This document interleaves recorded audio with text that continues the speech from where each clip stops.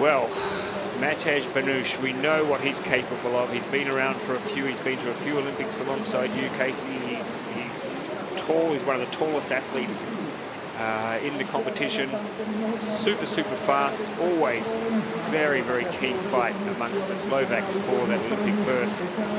And he always paddles well. He grew up, of course, watching Mikhail Mardikin paddle and then paddled alongside him for many years. And on his day, we know how fast he can be. Absolutely. He is, like you said, probably the tallest athlete on the course with us. And especially being in the C1, he has so much reach. His paddling style is very specific to him. You can see he can really hug the upstreams, unlike any of us can do. That big wingspan, really stretching that neck to get around some of those gates. It's very impressive, some of the things that he can pull off. You know, but despite that height, he has such good balance. You know, you never really see him unstable. That center of gravity can really throw you off, and you know, he's spent a lot of time learning to use that to his advantage, always keeping his core nice and tight over the center of the boat. Nice bouncing.